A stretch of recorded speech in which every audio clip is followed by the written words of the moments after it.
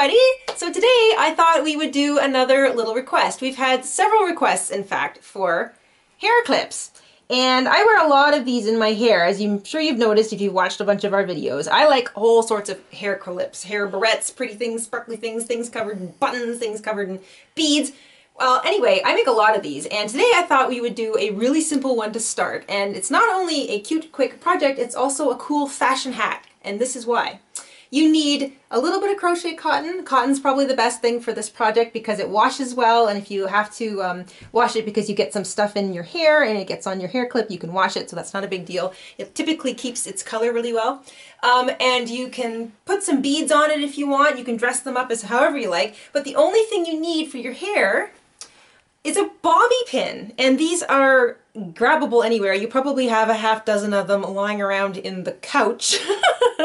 But you can get sacks of these at the dollar store for next to nothing. And this is all you need. You don't need expensive hair clips. You don't have to run off and buy something fancy in a craft store. All you need are some of these bobby pins. So you need crochet cotton, a little bit of needle and a thread, some bobby pins. If you like, you can grab some buttons and beads to make them all pretty and stuff. But that's it. That's what we're going to do today, so let's go to the craft table and grow ourselves some cute little hair flowers. Let's go! For our little flower barrette, you're going to need a couple colors of, I find the cotton crafter yarn works the best. I'm going to use a little bit of white and a little bit of pink for this one. You're going to need a bobby pin in order to sew the flower onto something.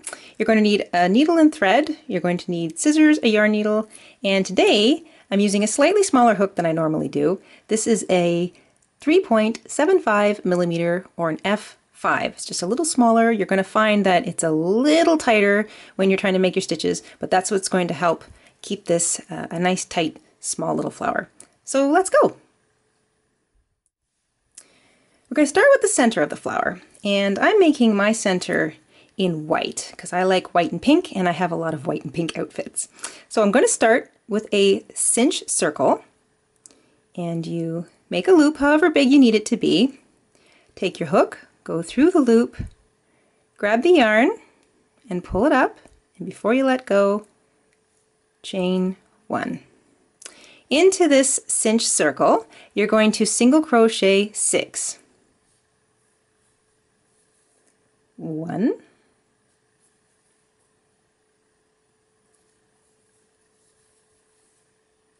2,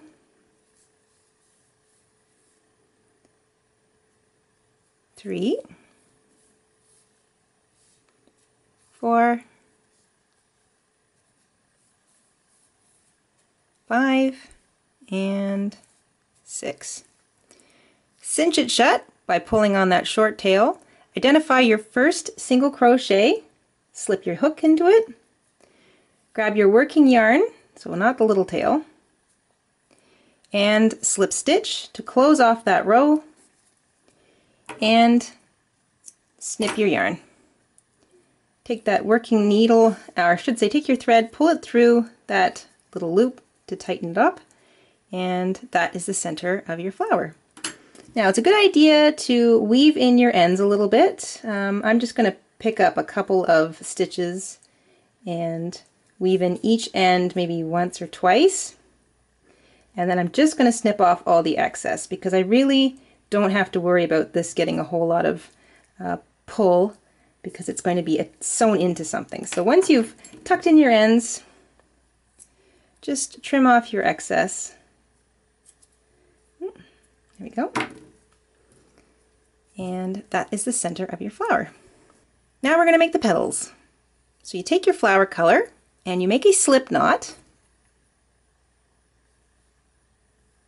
just like that. Take the center of your flower and pick a stitch, doesn't matter which one, slip your hook into it, grab the working yarn, and slip stitch through both to join your yarn to your center, just like that. Now for each petal, you're going to work the following stitches into each stitch around your center.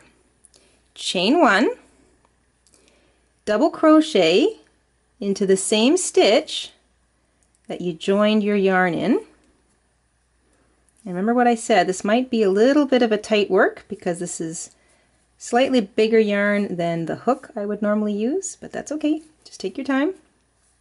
So that's 2 double crochets, chain 1, and slip stitch back into that same stitch. And that is one little petal. You're going to identify the next stitch along your center row. So there's the next one.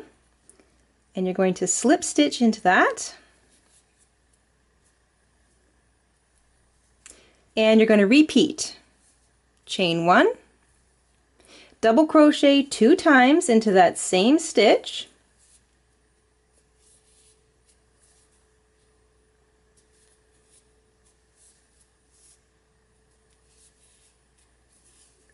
Chain 1 and slip stitch back into that same stitch.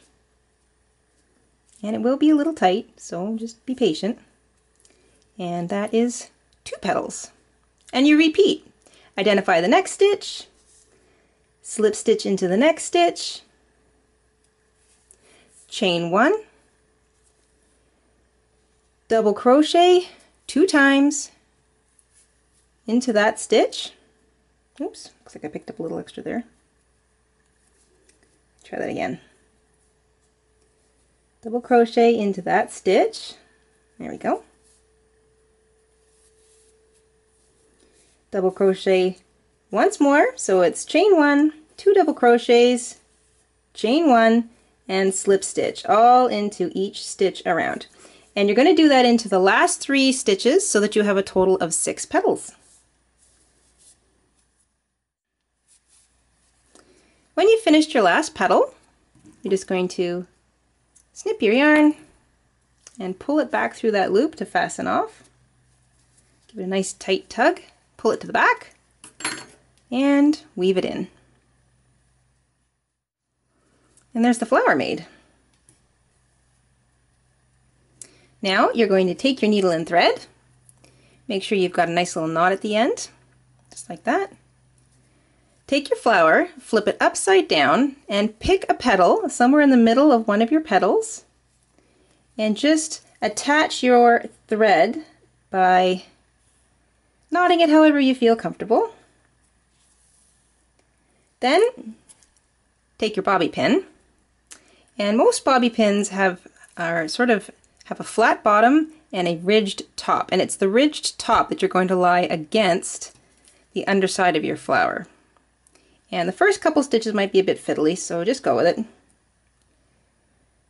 Take your needle, come through, so here's the little eye in your bobby pin, come through it, and then just pick up a little stitch on the bottom of the petal,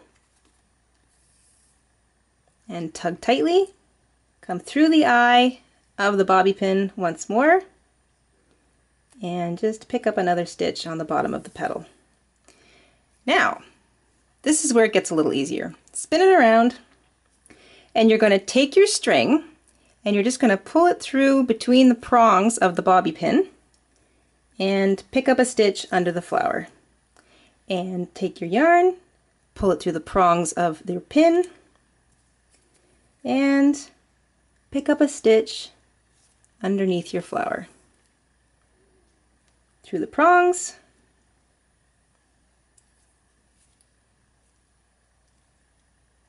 pick up a stitch.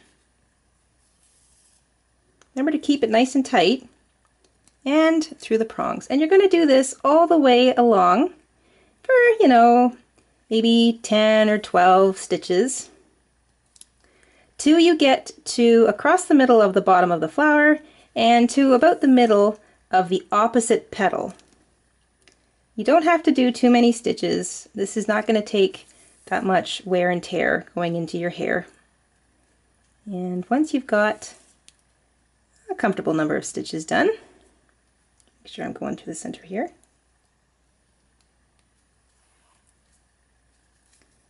Put in one more. Then I'm going to turn it around again so that I'm looking at sort of the bottom side. You can see where some of my stitches are. I'm just going to knot my thread 2 times. Oops, come here.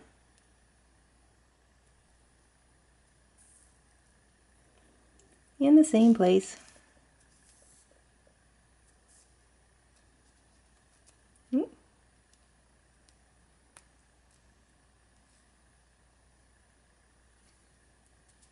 There we go. And just weave it in. Go back and forth a couple times just so I know it's not going to come out. Oops. There we go. And trim your thread. And there you go. And you can see that it's only attached to the top part of your bobby pin. So when you go to put it in, you can still split it apart just like you would, and then slide it into your hair. And a really great trick for all bobby pins, especially bobby pins that you sew something onto, have a single bobby pin, so a plain one, hanging around, and after you've put the bobby pin that's decorated into your hair, take another bobby pin and slide it through your hair and across the other bobby pin like this.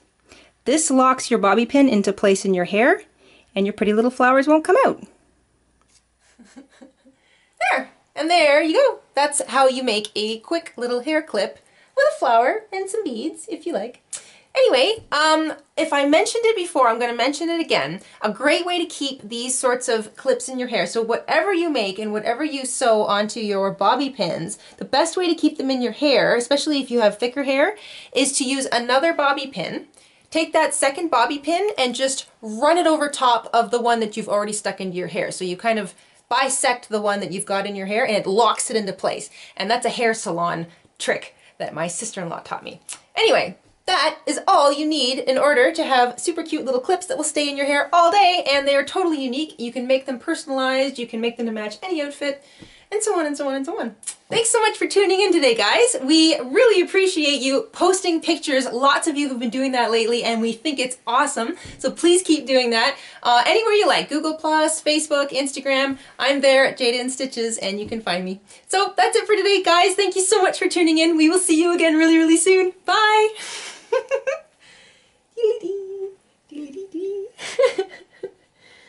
I love these things.